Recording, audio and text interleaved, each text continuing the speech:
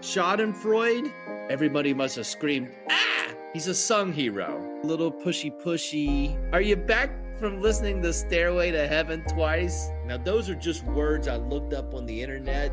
Unreasonable Doubt, a podcast about West Virginia University basketball, starts now.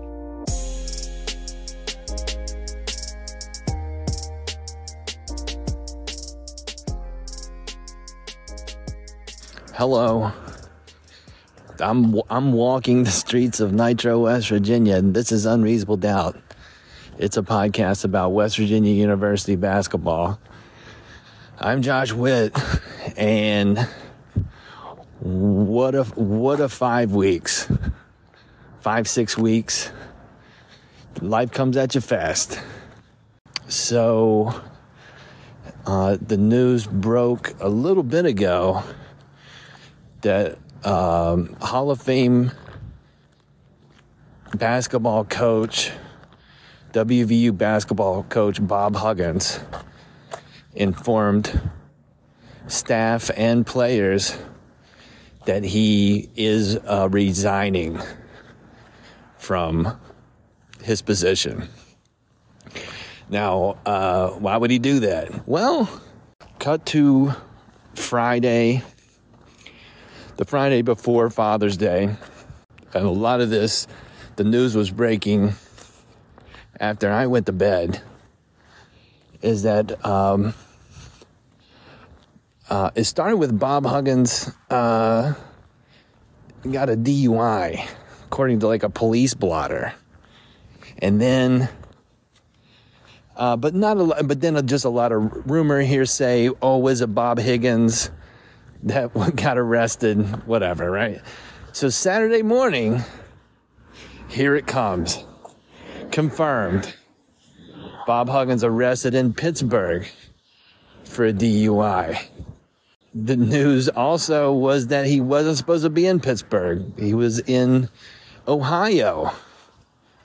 Supposed to be in the Columbus area, recruiting. And yet Saturday, near a Taylor Swift concert, he was arrested for a DUI. It sounds like he was, and so the police report came out, and Huggins caught a flat in a leased university SUV. 3/4 of the tire was shredded. And he was kind of blocking traffic, got out of the way, but kind of herky-jerky, had the glassy eyes and the signs of intoxication. Last remembered being at a Burger King 7 hours prior to the police showing up to the flat tire incident. Cut to sobriety tests that were failed, and he was brought in. And then from there, you know how the dominoes fall. It goes, the university's got to issue a statement. Hey, we're looking into this. And 5 weeks ago, he said the thing on the radio and got suspended and got his contract revamped down to 1 year contract, and essentially like, hey man, you gotta be upstanding, and we'll see where it goes. And then at 8:30, 9 o'clock, I am assuming, I am not reporting this, I am assuming that in talking with the university, it was a, Bob, we love you. Here's the options. You can resign. We will accept your resignation, given what you did yesterday. Hold on. I think it starts like, hey, Bob, good to see you alive. That was really dumb yesterday. You're probably still hungover. That was really stupid. Could have killed somebody. Definitely could have killed yourself. Could have killed others. Irresponsible. You've done this before? That's very, very, very poor judgment.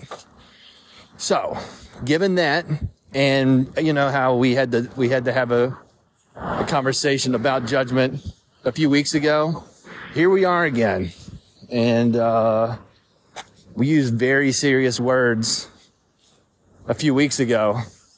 So here's the part where you resign, and we'll accept your resignation. Or if you don't want to do that, then what we've got to do is tell you that you're fired. And so he got to resign, and that's it. I mean, that is the end of a 16-season run with Bob Huggins as the head coach at West Virginia University. And it's sad. It's a sad situation. Just at a personal level, don't know Bob Huggins. And it's a bit on this podcast. I wish this person the best in his future endeavors. I really do wish the best for Bob Huggins in his future endeavors. It can be a rock bottom situation that he comes out of this if he's able to battle these demons. Coach basketball again.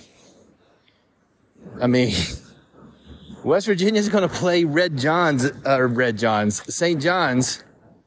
And do you know the rap sheet on that coach and his age? I do. And if that guy can work his way back at his age, Bob Huggins can do that. So, but he's got to get right. He's got to take care of this. And I think he can, and you cannot be shocked to see Bob Huggins on a sideline in the future. What is that man going to do that's not basketball? But think about what that decision on a Friday night, what that leaves behind. All of the excitement built on building a very strong transfer portal recruiting class, that could be decimated. I don't know the ins and outs of the transfer portal, and if somebody wants to leave, what are their options at this point? It probably involves a waiver, but that could be, I know, just thinking about at least a couple of the guys that came in, they were asked, why did you come? And they, the first thing they said was not what the NIL money looked like, but they Bob Huggins. And now Bob Huggins is not the coach. And so thus, that's probably some or all of the guys that you brought in, plus guys that stuck around, Trey Mitchell and Joe Toussaint, and just everybody's in play of like, oh, he's not the coach. Yeah, I'm gonna respectfully go somewhere else, and you may sit out a season, but you may just want to get out of town. It may just be, I'm standing really close to a dumpster fire, and I gotta get away from the heat, no matter what that looks like. So that's a repercussion.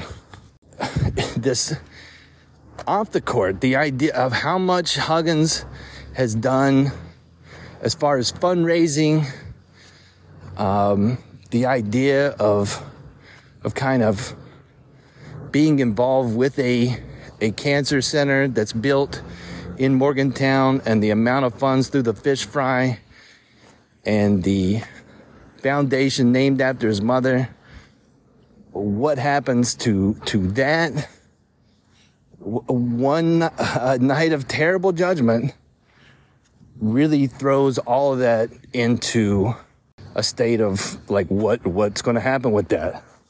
And just coming off of a 5 weeks ago terrible judgment, to run it back and do the opposite of what you need to do to kind of hold on to how you're written about and how you're thought about as having some kind of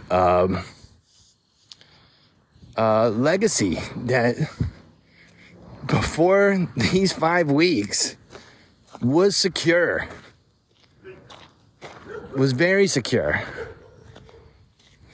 And now how do you discuss the legacy of Bob Huggins without talking about how his career ended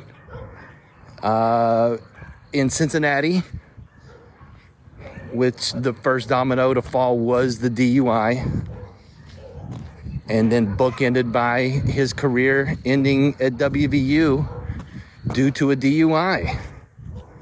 Like, that's in the first paragraph when you talk about Bob Huggins.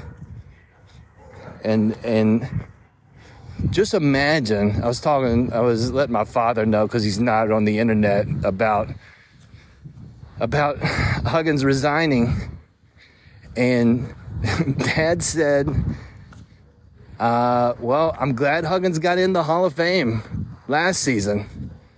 And that's 100% right. If he doesn't get in last year, and given how these turn of events have happened, he ain't a Hall of Famer. He ends up not going there. I believe that. And so, where does that leave? Where does that leave WVU? Well, the next few weeks are going to be interesting. What do you do?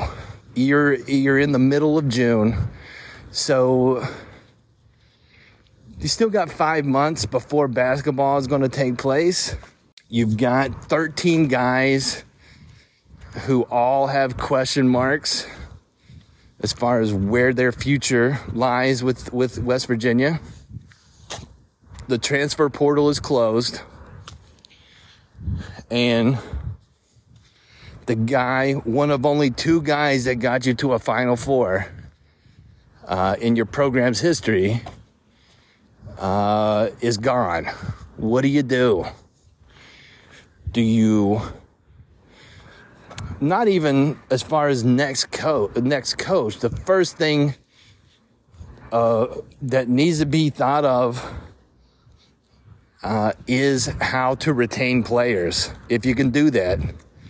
Listen, I don't blame any of these guys for saying, you know what, respectfully, after the last 6 weeks, I'm out. And so clean slate.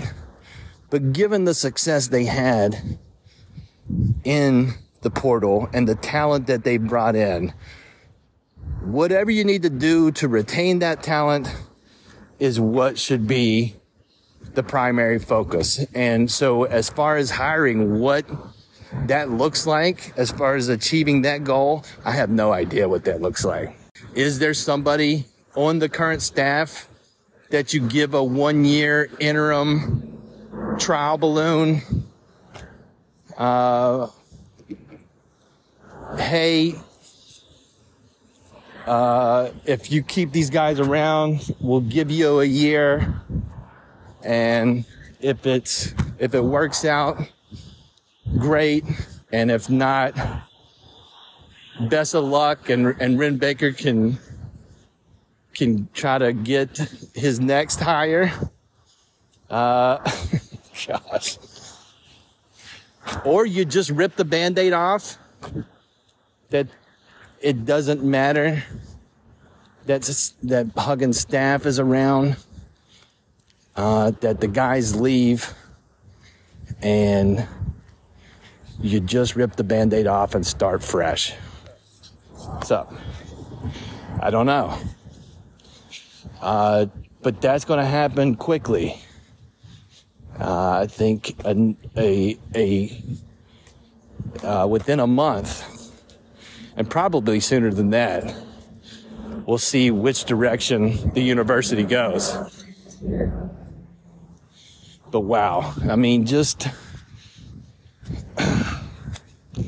we all knew that just based on age, that it wasn't going to be a lot more years for the Huggins legacy. And so it ends at 16, 2010 Final Four, 2010 Big East Tournament Championship, multiple Sweet 16s, Hall of Fame inductee in 2022, 4 years of Press Virginia. For it to end this way, it's just a bummer.